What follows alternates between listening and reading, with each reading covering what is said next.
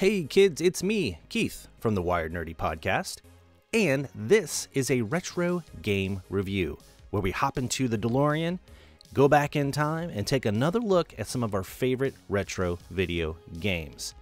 Today, we're going to be looking at Wing Commander for the Super Nintendo. Now, I have a disclaimer. This game has major nostalgia for me because in 1992, when the game was released, I was 12. I broke my foot while playing basketball, and I got to stay home from school for a few days. My dad went to the rental store, do you remember those, and picked up this game because he knew I was dying to play it. We had a copy for PC, which may or may not have been pirated, but we didn't have a computer that could handle it, so I wasn't able to play it. You see, back then, to play it in full 256 VGA color and sound, you needed at least a 386 processor and a sound blaster. I'm sure the Smithsonian has one of those on display. Anyway, here's the review. Now, as I just mentioned, this game was originally on the PC. The game was developed by a man named Chris Roberts at a company called Origin Systems, which is now owned by Electronic Arts. It was ported by a company called Mindscape over to the Super Nintendo. Let's start with the plot. Picture this. It's the 27th century, and humanity is locked in a cosmic cat fight with a feline alien race called the Kilrathi. These cat aliens are grumpy, territorial, and have a penchant for scratching up all the space stations.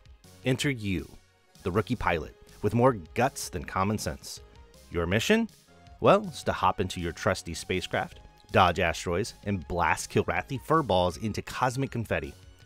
Okay, space, alien, cats may be a little odd as a plot point, but let's just go with it. Now let's talk about the graphics. I love the art style, but I'm a sucker for pixelated games that have that cool 16-bit feel. Imagine a Saturday morning cartoon got shoved into a cartridge. That's the vibe. Spaceships look like chunky blocks someone drew on a napkin. But hey, they move. Except when they don't, because sometimes enemies just freeze. Wing Commander's graphics are like that old family photo album, nostalgic, a bit fuzzy, and filled with awkward poses. But hey, it's the 90s. We didn't need 4K resolution, we had our imaginations. Upon playing this again, on both the PC and the Super Nintendo, I was reminded how horrible the frame rate is. You feel like you're playing the game in slow motion because the 2D sprites constantly jitter. But the fact that they were able to successfully port the thing from PC to the Super Nintendo in 1992 is a major accomplishment, and that should not be overlooked. However, the PC version of the game has a similar feel, and I believe it was a limitation of the game engine at that time. The frame rate flow gets much better later in the series. One thing I have always loved about this game is the art and the ambience that they've created when you're back at your base, which is a large fleet carrier called the Tiger's Claw. There was always this calm feel to it, and being able to talk to your fellow pilots is a great way to fill in the blanks on the world in which the story takes place. So what does the game sound like? Well, the sound effects are your classic pew pew laser fire and boom boom explosions. There's nothing special there. The music, however, gets a huge thumbs up. It's that cheesy, triumphant, orchestral stuff that makes you want to punch through a meteor with your bare fists, just like a good montage should.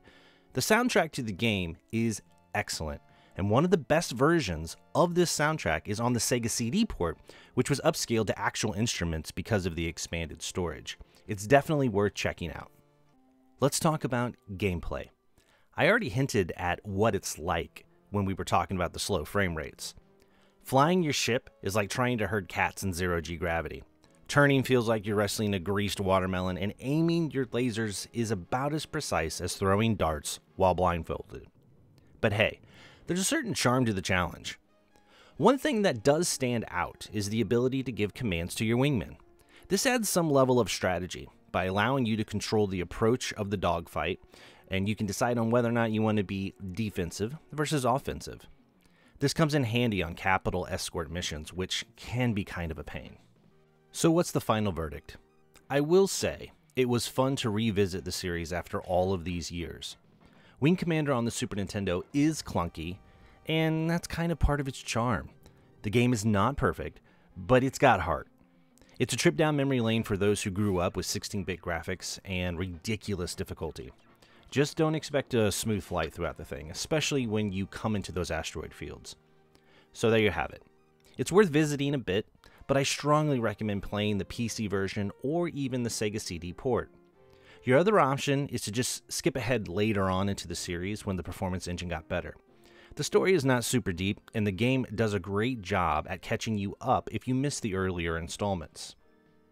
If you like this video, you may like our full-blown Wired Nerdy podcast. If you want more of these retro reviews, please like and subscribe and check out our main podcast, which is available on all major platforms. Thanks for watching.